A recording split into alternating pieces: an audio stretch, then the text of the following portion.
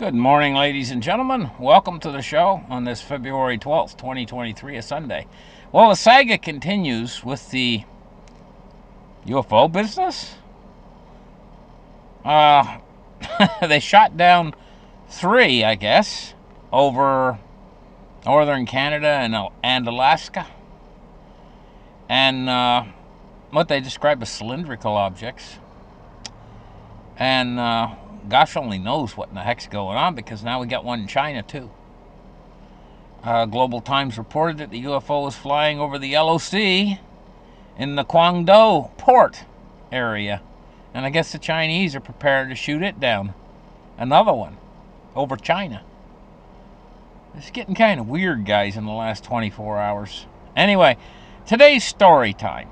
Well, we're gonna change our setting from all this craziness that's going on right now, and we're going to move back in time, back into the early 1970s, or maybe 1970, and what times were like back then. Good times, back when we had freedom, back when we had a U.S. Constitution that provided freedoms. And so I don't know. Can I get that? I'd have to move this up a little bit. Anyway, that gas price on there, just behind my head there, is 30 cents a gallon for gas. And those are the days, when you could drive a real car.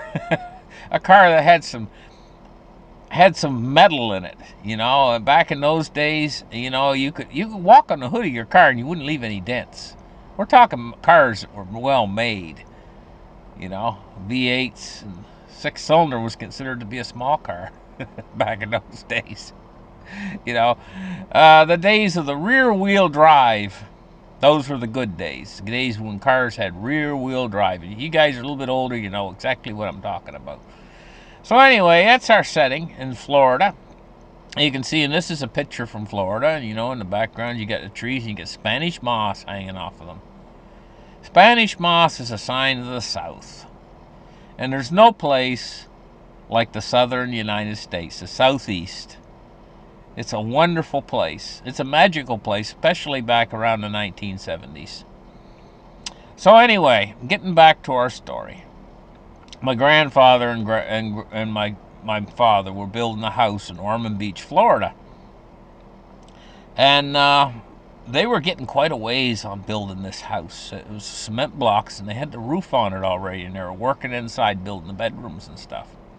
Well, it was quite a little drive, over to where my grandfather's trailer house it was, over in near just the other side of DeLand, Florida. It was about 20 or 30 miles, And so a lot of times my father and my grandfather were tired at night, and they started sleeping inside the house, even though it wasn't finished, even though it didn't have any carpets or anything like that, And back in those days, carpets were very popular. The carpet that was most popular was a carpet called shag carpet. So that's what they decided to put inside the house, was shag carpets. And I remember my grandfather, he had one of these, he learned how to lay carpets, and he was cutting the carpets and he was putting them down. They didn't have the baseboards on yet. And he had this thing that I used to like to play with, this tool he bought for installing carpets. On one end of it, it was shaped like it had like teeth on it that would dig into the carpet, and then it had a knee kicker on the other end of it with a big soft pad on it. He'd lay it down on top of the carpet, and he'd give it a kick with his knee, and it would stretch the carpet onto these other little tack-like strips that had these little hooks on them. And the carpet would hook into these little wooden strips. And the first they had to lay down this underlayment underneath the carpet, And my grandfather would go around and kick it in, and they were working on the carpets inside the house, and at night they would just pull an old mattress out on the floor and sleep on the floor inside the house. And this is during the time period when I was sleeping in this thing I call a clam box out on the roof of the car. Well, my mother I think the house had either was a 2 bath or a three bedroom or a 2 bedroom. I'm not sure. It might have been a 2 bedroom. But anyway, my parents were sleeping in the same house in 1 bedroom, and my grandparents were sleeping in the opposite bedroom. And there's a lot of kids up and down that street. And being as I was in 4th grade, it was something similar, if you can imagine it in your mind, to the Little Rascals. On the show The Little Rascals. The kids were like, we were always playing up and down the street. I was riding my bicycle up and down the street in front, or the kids were building these things they called forts. There was about 3 or 4 boys there, me and myself included, We were always building these things called forts, where we'd dig a hole down underneath the sand, and we'd cover it with a piece of plywood and put earth on top of the plywood, and it'd be like it's called an underground fort. And we also had what we called tree forts, where we basically put a sheet of plywood between some branches and stuff and nailed it down, and it was just like a little tree house sort of a thing.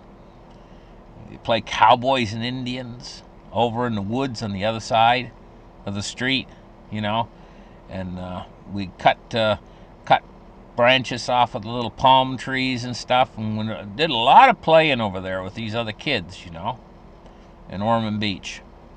And I went to school there. They enrolled me in school.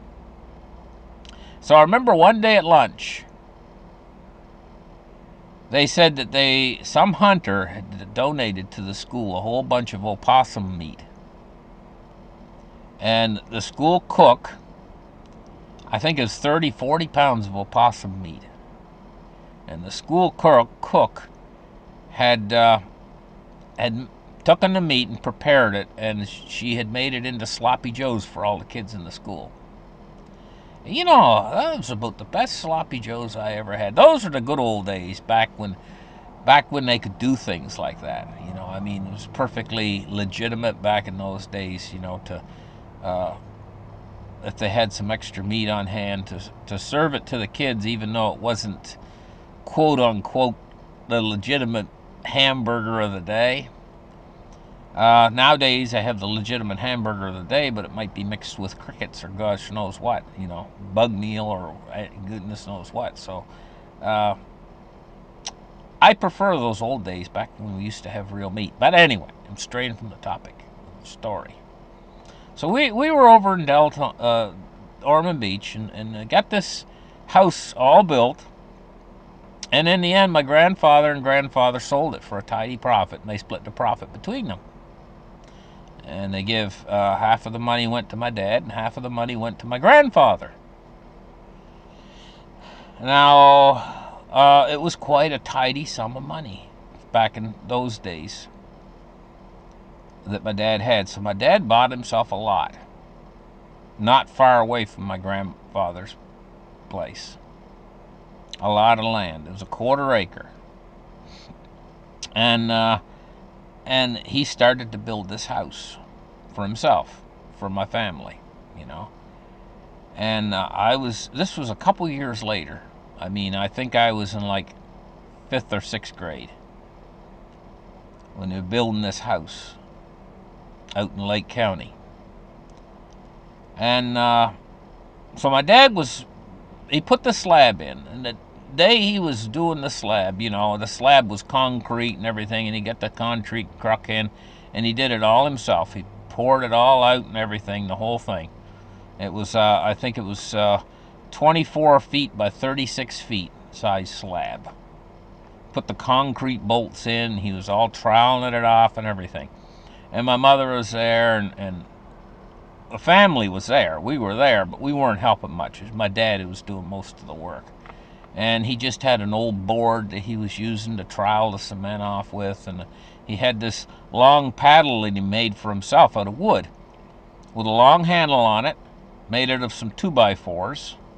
I think he had split the 2x4s in half. I think he took like maybe a 2x4 by 16, and he had slided it in half so it was 2x2 by 16, and then he had taken and nailed a flat board on the end of it so that he could reach out onto the concrete and go back and forth and paddle the concrete out smooth. So it was a hot day that day, and he worked all day smoothing this, smoothing it and smoothing it. Got just to where he liked it. Oh boy, isn't this nice? You know, I got it all nice and smooth, and he was really happy. You know, I looked at my mother. He says, "Oh, look how nice and smooth I got." They worked all day at it, and this one little cloud off in the distance appeared, and it got darker and darker. This one little cloud, and it grew darker and darker, and it came overhead, and it poured rain so hard you wouldn't believe it. The drops were bouncing off of the cement 3 feet in the air. These great big drops. Just poured in lightning. And it pitted my dad's cement job. And one cloud. Every place else was sunny. It was just directly overhead, this one cloud. And my dad was hot and mad. He was so mad, he threw the cement trowel across the thing, and he tried to smooth it. He got out there right away, and he started trying to smooth it. By that time, he could walk on it. But it was just too much for him to smooth it all. So I remember him coming in, you know, later, my dad, and he would make this mixture he called parge, which was mostly Portland cement mixed in with a little bit of sand and made it like creamy looking stuff. And he was over there on the baddest spots on the slab, going over it and over it with this Portland cement, trying to smooth it out, you know. So anyway, we started building. So my dad, you know, he got in there and he started putting the walls up. And he never put any windows in. He just put the wall up, just straight wall right across. All 4 sides, the exterior walls. And then he boarded it right in with plywood on the outside. But on the inside, he had the windows framed in. But the plywood was right over the windows. So I'll always remember my dad sitting up on top of the wall, you know, after he got the walls up, and he had the ladder there next to him, you know. And he was sitting up on top of the wall with his hammer, and he was banging his hammer and working consistently steady, you know. And this guy he knew drove by on the road out front. I was standing next to the house watching all this. The guy drove by, and the guy leaned his head out the window, and he says, "What are you doing there, Travers? Are you building a fort for Armageddon?" My dad laughed and waved, you know, from on top of the wall, because it had no windows in it. He said, "What are you doing, building a fort for Armageddon?" So anyway, the guy drove on by. So my dad continued to work. My dad got me to help him a lot, you know. He was teaching me how to nail board, and I got pretty good at it pretty quick, you know, because I was getting to be a bit of a big boy then. You know, I was like in 5th grade. I think I was about 10 or 11 years old. My dad started teaching me things like when he started to put the wiring into the house, he started to teach me how to, and back then a person could do their own wiring. They didn't have to hire an electrician. Homeowner could do everything back in those days on building a house. And my grandfather taught my dad how to do wiring on the house he built in Ormond Beach. He showed my dad how to do it, and he got my dad to help. So then my dad was showing me how to do it, you know, and he got me to wire all the outlets. Strip the wire, bark the wire off, how to twist it around the plugs on the prong, and how to tighten it up, you know, on the duplex receptacle, you know, and how to push it in, and how to get it ready for inspection and everything. And he got me to do all those, all the outlet boxes and all the light switches, you know, while my dad was doing other things like insulation and things like that. My dad put all these roof trusses on, and he built them out of spruce 2x4s, because at that particular moment in time, they ran out of southern yellow pine 2x4s, stores. The spruce was a little bit cheaper anyway. I think the southern yellow pine back then used to be 99 cents a piece for a stud. And he was getting, I think, these spruce studs for 79 cents. So there were 2x4x8s and 12s and whatnot, you know, and so my dad built these trusses. He did a very good job building the trusses. So he put all the trusses up, you know, on the roof. And he got up there and he nailed the plywood on, and then he put all the shingles on, and he put all the edge, the water drip around the edge and everything, and had the roof all nice and roof tight and everything. And he called for a framing inspection from the inspector. So the inspector come out and looked at it. And he said to my dad, he says, "You got to tear this roof off." Now, I'm going to tell you what. Can you just imagine knowing what my dad was like, what a livid fit my dad was in when the inspector said, "You got to tear this roof off"? My dad said, "Why? Why have I got to tear the roof off? Are you kidding me?" My dad was so upset he was just spitting. The inspector says, "Well," he says, "you didn't use the right kind of studs." He said, you used spruce studs." He said, "You're supposed to use southern yellow pine." You know, and the inspector quoted him and said, right from the Southern Standard Building Code, you got to do this way."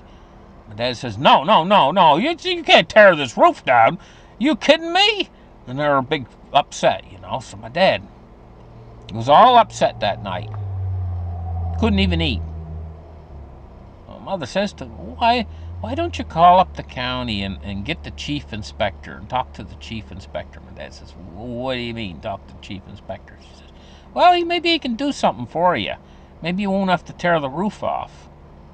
Well, my dad says, "Oh, that won't work," and stuff, you know. So the next day my dad got on the phone and he did what my mother said. He said, "Call the chief inspector." The chief inspector said, "Okay, I'll come out and take a look at it."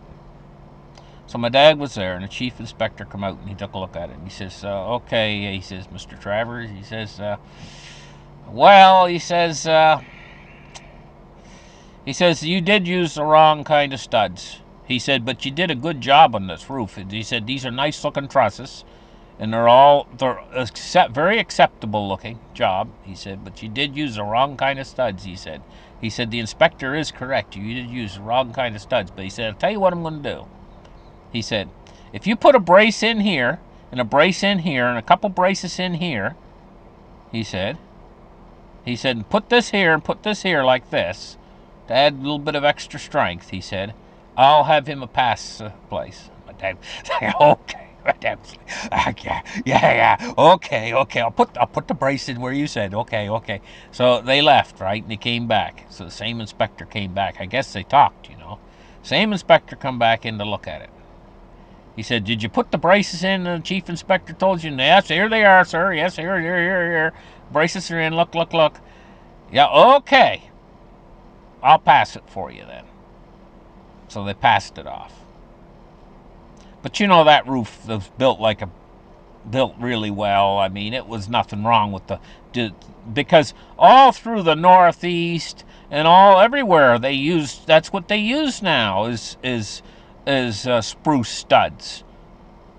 That was just a little thing that they had in the building code back there around 1970, where they had much availability to southern yellow pine, and they didn't have much availability to spruce.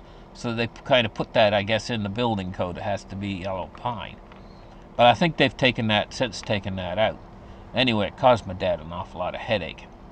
But there's a few other things, you know, building the house too, where he had headaches and he had to strip things out and reapply them.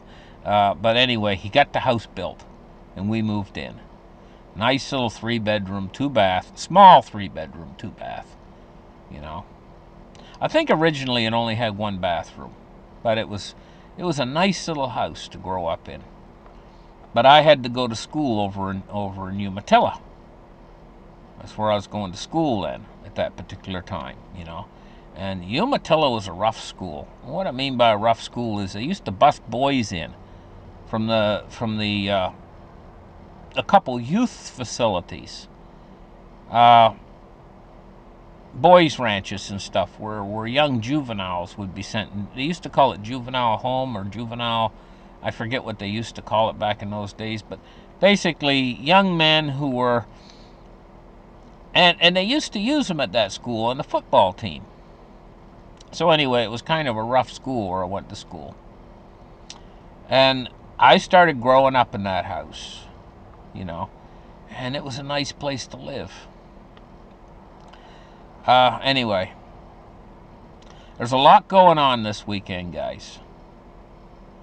That's enough of the story time, but what I'm going to tell you is now is there's a lot going on this weekend, and there's a lot going on. I'm very suspicious there might be something going on behind the scenes with all this spy balloons and all this. Keeping my eye on it, the situation, but it seems to be a developing situation. I don't believe the things that the government tells us. Nowadays, they don't want to panic the people so much they don't tell the people the truth anymore. And are these really UFOs? I question everything the government tells us nowadays. You know, but the only source of information that we mostly have is mainstream news. And I mean, don't you kid yourself. You know, you get a lot of these guys out there who are saying, oh, this is the only source for information. It's not mainstream. Well, the mainstream news carriers are the ones out there who have reporters on the scene on an awful lot of these world events. And if you can't rely upon them, how are you supposed to find out what's actually happening in the world? And this is a real pity in this modern day and age that we can't trust the mainstream media. We can't trust their newsworthiness. And it puts us all in peril. That's one of the things that puts us in peril, is not having accurate news.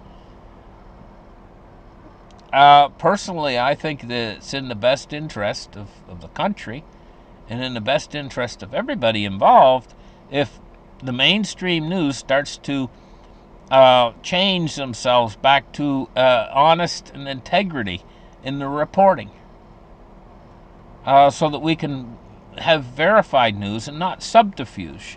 And so when I see all of these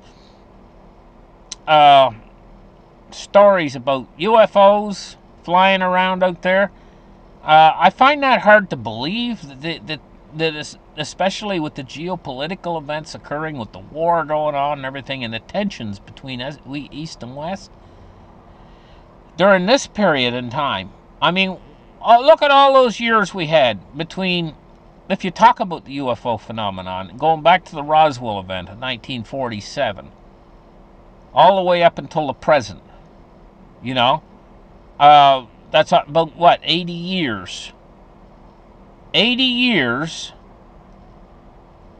of basically not much going on in the category of unidentified flying objects. And then all of a sudden, boom, boom, boom, this, just in the timing of world events where we got the tensions going on between East and West, makes me suspicious of what's going on. And then I hear this story about, okay, it's UFOs. And I'm thinking to myself, hey, you know, with the geopolitical events going on right now, is it really UFOs or some sort of a subterfuge where they're pulling the wool over our eyes for something else? Like saying it's one thing when it's really something else. In other words, I don't really trust them. What am I trying to say here? I don't know exactly what I'm trying to say here. All I know is I don't completely trust our government any longer. I don't trust the news media any longer. I think it's about high time that they started gaining our trust back by being trustworthy, rather than being a bunch of, what can I say? Anyway, listen, guys, have a great weekend, and we'll catch you guys Monday morning. We're going to keep following these stories, plus the story of the biggest story of all, which is people aren't reporting on it very much, is that the whole system financial system is on the verge of collapse right now. We got banks that are in big trouble. I just heard this morning about Bank of America, the Swiss Bank, and all these banks. And, you know, I mean, we could get some sort of a banking collapse coming along on the heels of everything else we have going on. I just see it one way. There's squeezing the people tighter and tighter. It's not like it was in the good old days. Remember in the good old days when things were stable? Like this picture behind me right here. Nowadays, they're squeezing people tighter and tighter. And sooner or later, as they keep squeezing people, they're going to react. And I think the thing that's going to make them react is when things get bad enough and there's enough fear out there, the people are going to react. And, you know, when people react all of a sudden like that, generally it's an overreaction.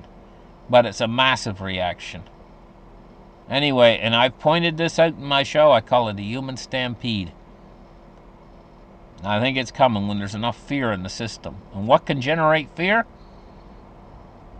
Well, things flying into your airspace that are not UFOs.